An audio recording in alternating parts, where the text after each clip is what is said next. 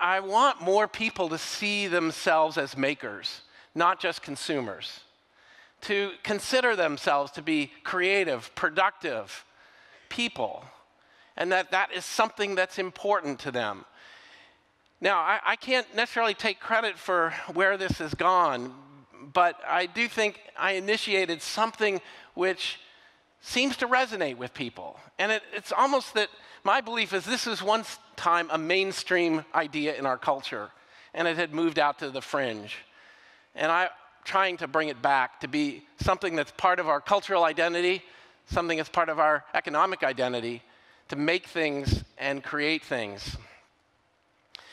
And that's why I think the thing that I've tried the most to do is to expand the notion of who gets to participate in this maker movement.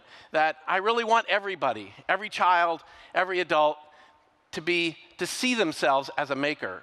I don't necessarily care whether they're doing electronics. They might be a cook, a gardener. They might do woodworking. But we have this opportunity to integrate lots of different skill sets, lots of different mindsets into this maker movement. I see it as a participatory sport, as something that it's something you do, you don't watch. And if you're at Maker Faire, you get to interact with makers, you get to learn from them, you get to make something yourself. This is a photo of the Boston Marathon taking off. And I've always thought, a few years ago I was thinking about what else looks like a movement that sort of has similar parallels to the maker movement. And I came up with marathoning. There are more marathoners today than ever. And mostly they run for personal reasons. They're amateurs. They do it because it means something to them. And I think that's where I start with the maker movement. It's something for wonderfully great reasons people believe is valuable to them personally. And it turns out when you start connecting that together, you create a community of makers. And that community begins to collaborate. And that's the two words I'd like to make sure I stick in your brain. It's not about technology like 3D printers. And it's not about necessarily Maker Faire or maker spaces, but really the sense of a maker community. And it's a community that collaborates, I think, informally in new ways. I'm just going to present it briefly, but I've kind of thought of the maker community as segmented in three ways. It's sort of the people that come to Maker Faire as attendees. Often they're what I call zero to maker. They would like to become makers, but they don't have the skills yet to do much, but they're interested. They want to be in there. Maker to maker is the community itself. Once you have a project, you become a maker. You get to talk about what you're doing, what you're working on.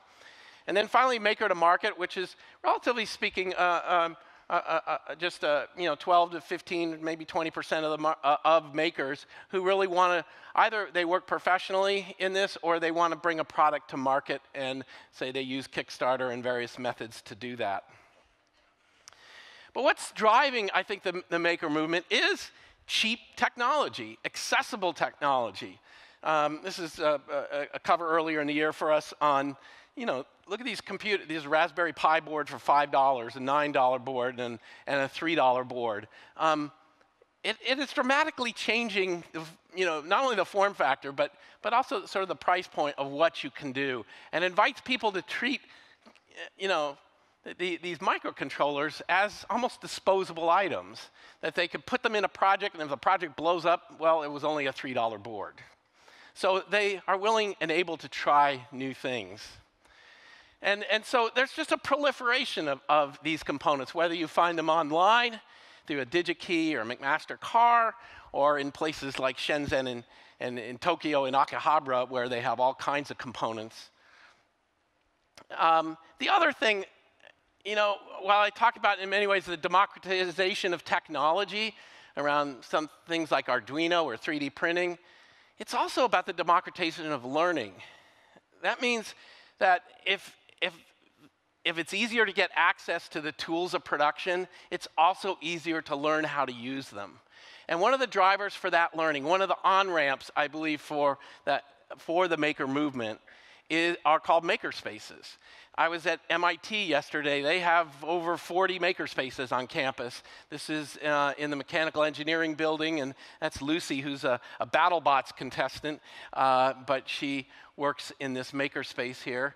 And it's giving students the ability to create and make even on their own. Now, some of those spaces at MIT you could use if you were doing research or in a class.